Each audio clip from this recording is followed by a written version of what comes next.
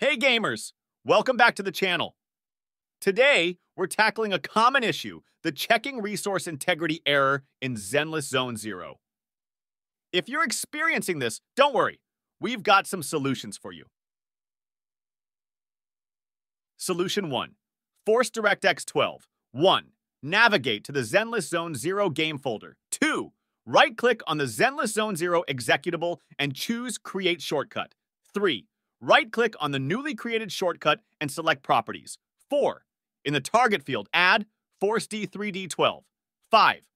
Play the game with the newly created shortcut. Solution 2. Update GPU drivers.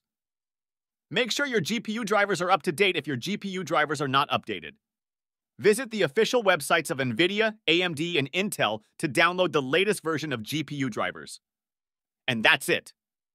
If none of these solutions work, you might just have to wait for an update from the developers to solve this issue permanently. Thanks for watching and happy gaming!